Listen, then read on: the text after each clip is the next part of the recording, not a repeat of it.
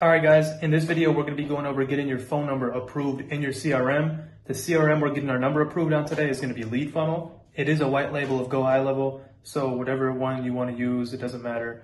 I'm going to drop a link to the CRM in the description, and now let's get into the video. The first thing the application requires us to do is to create a web form to upload to the application. So what we're going to do to create that web form is we're going to go down to Sites on the left of the CRM, and we're going to go to Forms, Builder, and we're going to go to Add Form. Start from scratch. The first thing we want to do is this thing right here. I created the copy for it in here, and I just want to copy this thing right here.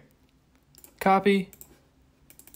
This text has been working for us, so if you guys just want to pause this video and just make sure you copy this word for word, it should work. We want to make these required. First name, last name, email, phone number. And then let's go over to this add button right here.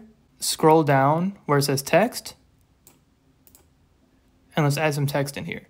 Just to make it look a little better, we'll call this opt-in notifications.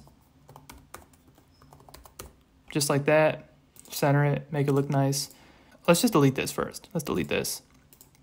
Change this to submit. I don't know how specific and how particular you have to get, but let's just make it look nice for the application. You don't want to get denied. So we have this now. And then here's our link, copy form link. This is what we're going to upload in the application. I'm just going to keep this in a separate tab just for when I need it. And it should be open already. So, yep, it's already website. Sweet. So now let's go over to phone numbers, which is in settings. Let's scroll down on the left, hit settings, and then let's go to phone numbers. You're going to go to add phone number. Bang. Let's go to filter. And we're going to cross off local and hit apply. Toll frees are a lot easier to get approved for. And when however you decide to use this number, obviously, if you do decide you want to go with a local area code, we'll do that in another video. But for the uses I use it for, if that's following up with somebody, if that's alerting somebody that there's a meeting, alerting a seller that there's a call, or we've been trying to reach out to them, there's nothing wrong with the toll free. So you're going to select one of the toll frees and proceed to buy it. Once you buy it, I just bought this one. We're going to go through the application process. You do need an LLC to get approved for this. So if you don't have an LLC, go get an LLC and then continue with these next steps. But we're going to go put the LLC name in, your first name, last name, email, and phone number. So website URL, right? We're not going to put this website in yet. We are going to, if you don't have a website, I just recently found out you can use your Facebook page. Let's say we went over to Facebook. I believe we could just use this link right here is our personal website, and we can just do this. So if you don't have a website, use that as your website. Now I'm going to go continue with these steps. I don't want you seeing my information. Okay.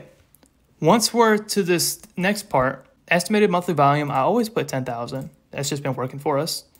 And then I'll always go account notifications for use case categories. Opt-in type, I'll always go web form. And then this is where we submit our link right here. So we're going to go like this. Bang. Submit the link. Use case descriptions.